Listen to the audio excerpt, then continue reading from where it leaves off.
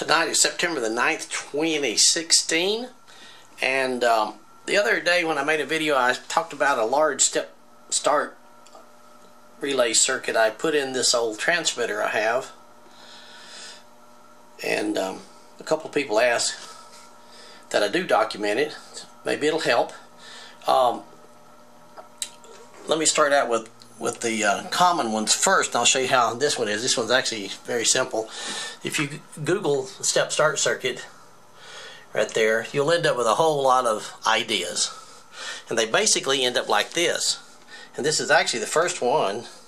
I actually drew it out, and this was, whoops, this one, I actually drew it out on 8/23, and I built this one first. These are the two wires coming in from all the existing circuit over here in the transmitter to this big power transformer. And then I just put a diode, a 1.5K, I guess it's about a 10 watt pot in there.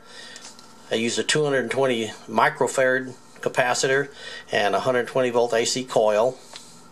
And I could adjust this, and I could get somewhere between, I don't know, virtually no delay and maybe up to 3/4 of a second. And you see, here's the relay contact right here.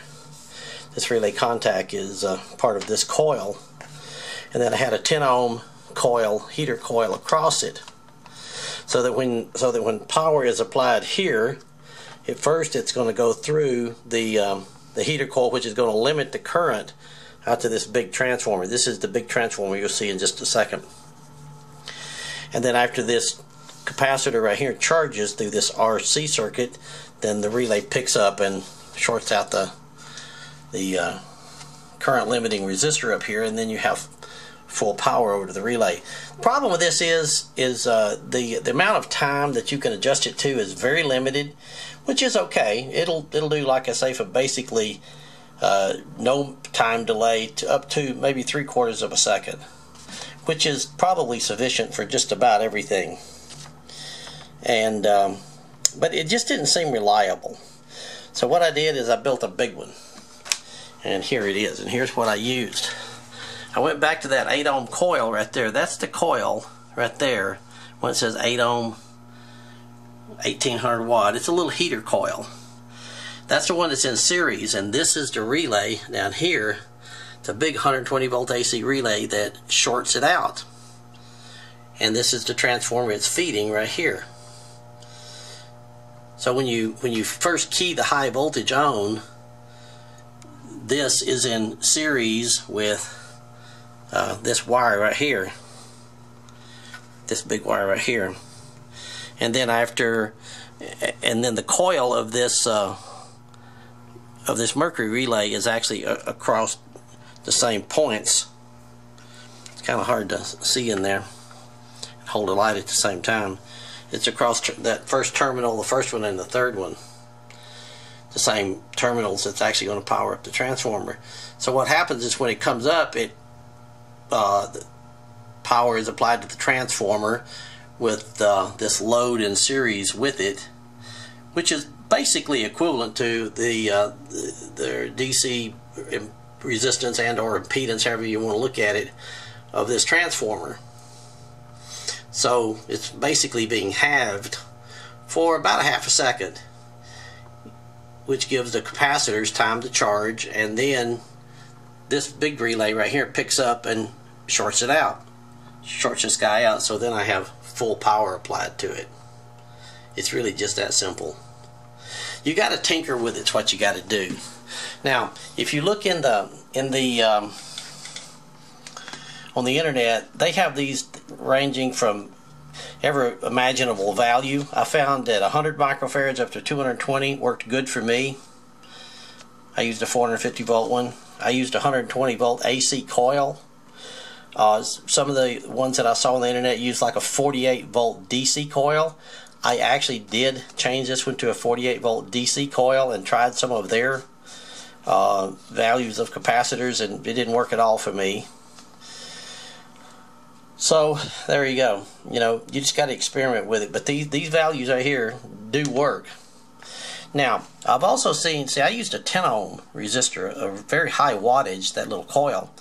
Now, I've seen on the ones on the internet too where they use like a 500 ohm.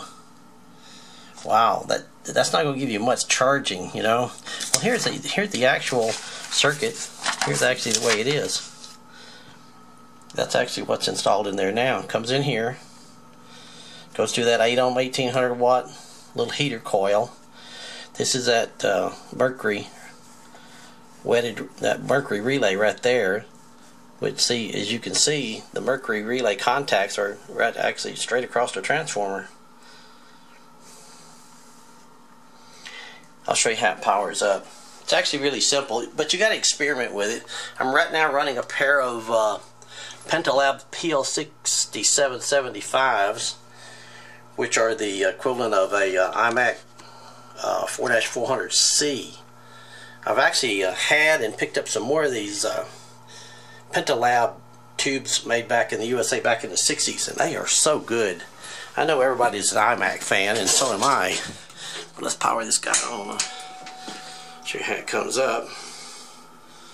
And I'll power it up. And I'll show you what the delay does for it. Let's give it a few minutes to warm up. But that's what I'm running in there. I've shown this transmitter a few times on YouTube. I really enjoy it. It works great. It's kind of a big guy.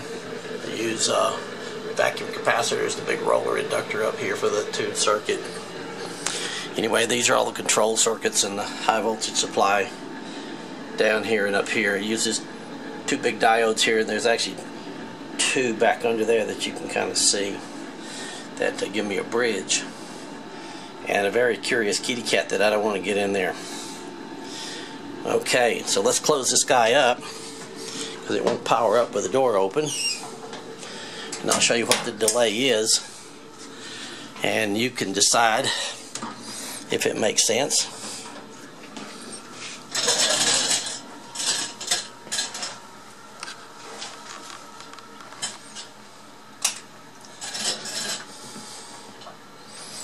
Let's see, we'll hook it to a dummy load. This is an antenna tuner over here. Pretty common antenna tuner. It's a homemade job. We flip it up and we make it ready. So now that when we key it, what you'll do is you'll see, and you have to kind of watch it and listen, and you'll hear how it comes up and hear what the step start that I'm talking about is. Alright, I think everything's warmed up enough. Let's try it here. So it comes up to a little over 3,500 volts there. Watch it again. It'll jump up to about, oh, I don't know, 2,000 volts, and then it's only about a half a second. Here it goes.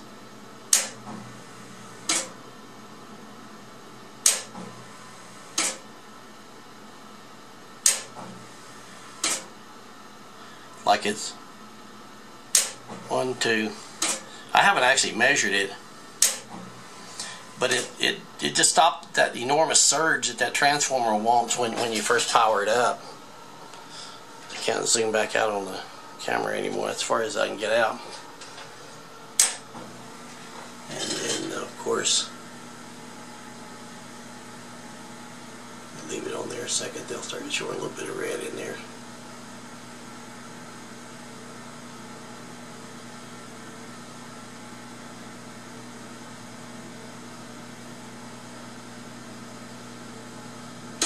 Funny how the camera, I can see it in the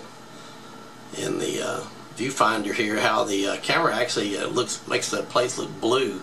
They're actually orange. So anyway, that's the step start circuit for what it's worth. I don't know if you need to build anything quite that big. The other approach, the soft start, which I guess I would think about it, or when you use these little thermal resistors like this. These things come in just about practically every value you can imagine. See, these are 2.5 ohm. I don't know how much current, probably 4 or 5 amps. They actually can carry quite a bit of current. I think there's some more in here. Yeah, here's some in here. See, these are actually rated, these are 10 ohm. About the same thing, 345 amps. I don't know why this one doesn't have a current rating on it. There's some 10 ohm ones, some 2.5 ohm ones, and whatever. You can get these things in just about any value you want. Up to, I think the biggest ones I've seen, see there's another one, a bigger one. I think the biggest ones I've seen in this type is 12 amps. And that is certainly big enough for any kind of a reasonable size audio amp. Here's a really old one right here, a GE 750. Again, it doesn't seem to have the specs on it. So there you go. So if you need any kind of a soft start, step start type circuit, you can look them up here. Get a lot of ideas. If you want something that's really big, you can do it the way I did it with a heater coil and a big mercury relay, and just gives the capacitors out here, actually, that we're not seeing in this schematic, gives the capacitors time to charge. It gives this big primary, this big transformer, time to stabilize and not draw such an enormous amount of surge current here. So I hope this helps.